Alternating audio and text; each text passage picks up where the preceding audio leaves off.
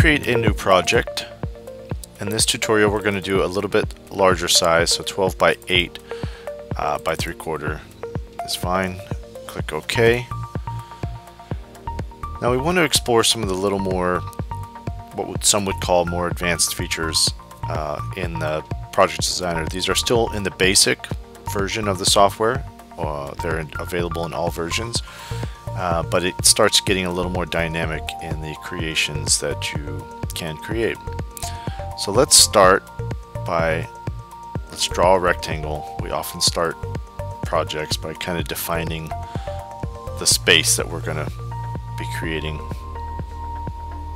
our designs within. And we can go ahead and set this. We know that our board is 12 by 8. So let's make a 1-inch border on both sides. So let's set this dimension here to 10 inches. And then this dimension to 6. And that gives us, if we center this, center both, that gives us 1 inch all the way around for this border. And then let's make this a carve region.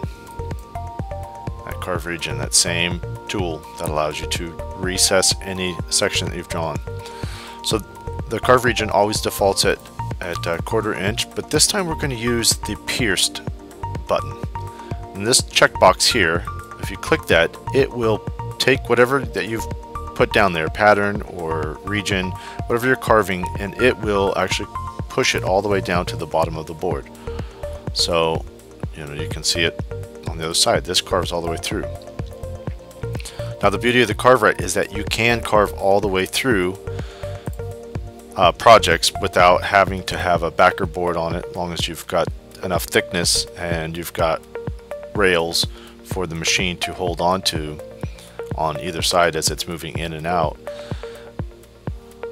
Because the belts, there's 2 belts, and you've got a separation in between the belts that allow the bit to go all the way through without interfering with any of the drive mechanism, and you can carve all the way through with no sacrificial underneath. So this allows us some fun design possibilities here. So this particular project, we're going to design like a vent or grill for, say, like an air conditioning vent in a ceiling or in a wall, or maybe it's a grill for some kind of light fixture, a lamp that you want light coming through and kind of silhouetting these carvings here. So we're going to fill up this space with carvings, but leave gaps so that you've got space here. So let's click on the blue shell to open the pattern library. Let's go to our basic patterns, and let's start with a rosette. Rosette in the middle seems like a very appropriate piece for this project, and I like this particular rosette. Let's right click, center both, and actually I can scale it down just a little bit. We'll be adjusting this as we go along. And then the vines are really useful because they're nice and thin enough that they're going to let a lot of space through, but they kind of reach around. And one thing that we're going to have to do is, like, if we carve this without the vine, just this rosette with this hole, then that rosette would just fall out the middle. So we need to tie in this piece to the edges, and we're going to use these vines to do that. And I'm just going to kind of rotate these around until I see a fixture that kind of works. One thing I'm looking at is these points here, is I want to try to create those onto planes, and I think maybe it might work better on this side. Yeah, that does work a lot better. We can see the little feathers to see where it's actually intersecting a little bit on those rectangular edges there. And we also want to look at these access points here, the centers on both sides, because not only do we need it to attach and touch these edges, but we need it to attach to the other elements that are in here, which for this particular one is going to be itself. So we're going to right click on this and go up to mirror all. So then we get a nice 4-way mirror, and we can start seeing the design here that we're creating. It's a you know, simple. It's 2 pieces, but we're creating kind of an intricate, fun shape. So let's adjust this until we've got all of our points kind of touching the way that we feel they should.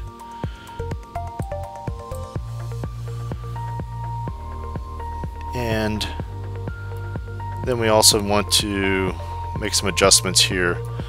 This carving is sitting on top of our rosette, so we want to push that back. And let's look at all these depths too. This is going to be something maybe we really need to rotate in and see if we can, because we can see this is getting really thick, and that might be too thick for what we're looking at. But then again, let's click this. If we do pierced, it gets really thin, and I think that might be too thin for our piece, and then you've got these thick edges around it. So I think we need to meet somewhere in between. So let's try setting all of our carvings in here to 1/2 inch.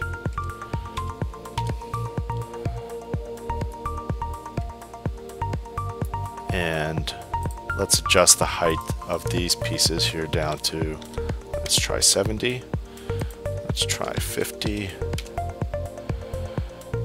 and maybe we need to actually adjust the depth of this particular piece up a little bit. So instead of 5, maybe this one's at 4.5, and then that pushes it on top. And then we want to look, did we lose too much detail by shallowing that up so much? I don't think so.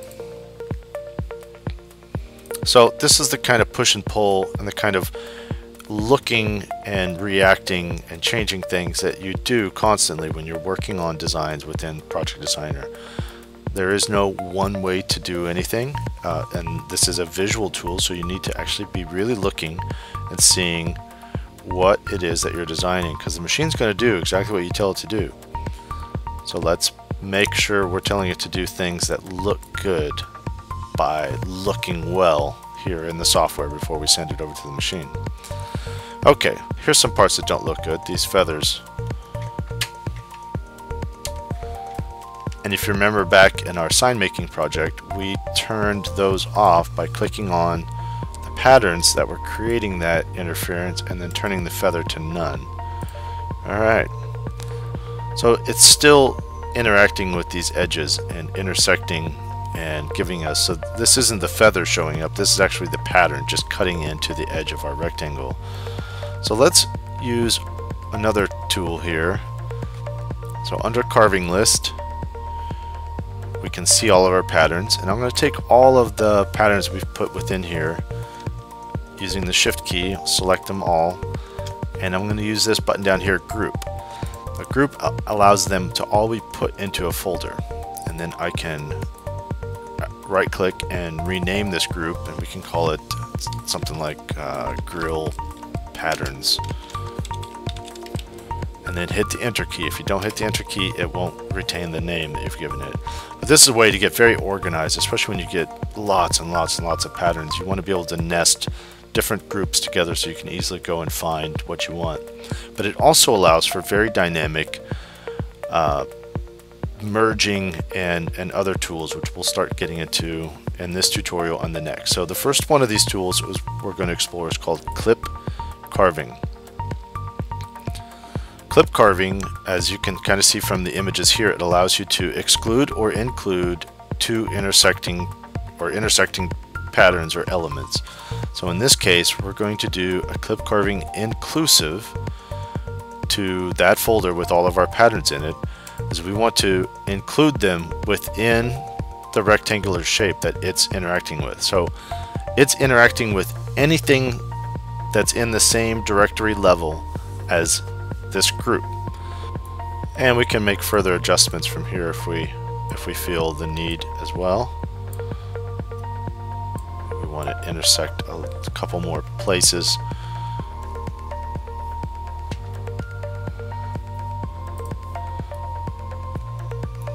Okay, so now this is all going to carve out as one solid piece with all these black parts. It's actually going to carve all the way through there in one single pass. So let's go ahead and add a few more details to this particular project. So say this is some kind of grill, maybe it's recessed into something and it's got to be mounted. So let's go ahead and add some mounting holes. We're going to use the drill tool. The drill tool does exactly what it says. It puts drill holes in. So we can go and just click on the board where you want that hole. Tell it the diameter of the hole that you want, how deep, whether it's through a hole, and you can set it if it's going to do it in multiple passes. It's actually going to spiral that drill hole. Well, in the case of a 1/8 inch diameter, it doesn't need to spiral much if you're using an 1/8 inch bit. So we're going to just use the standard defaults here and click OK. And we can position that exactly from either edge if we want. If we want this 1/2 inch from both edges, we can position that there, and then we can right click and mirror that 4 ways as well. And now we've got 4 mounting holes on all 4 corners of our piece. Now, of course, we cannot forget to do our optimization. So you need to click on your patterns and select the bit optimization best. Since this is mirrored, I only have to do it to this one pattern, and then we needed to do the center piece as well. And I don't think we're going to have any issues with needing feather or draft in this particular project. We can always run a test carve if it's something that we're concerned about on some scrap material. If it's something that we need to verify before we go put it into an expensive piece of wood. And that's a practice that everybody should always be using, is that if you've got a project that is not tested, you need to do a test carve before you use your most expensive piece of wood, just to verify that everything is carving the way you think it is. Because even though we're looking at the screen here and we're trying to verify that everything is exactly what we want to, sometimes we miss something and we don't want to find it in, you know, an $80 piece of lumber. Okay, that's the end of that project. There's nothing fancy to the way it uploads. You just upload it and put it on whatever quality setting you're looking for and take it to the machine and carve it.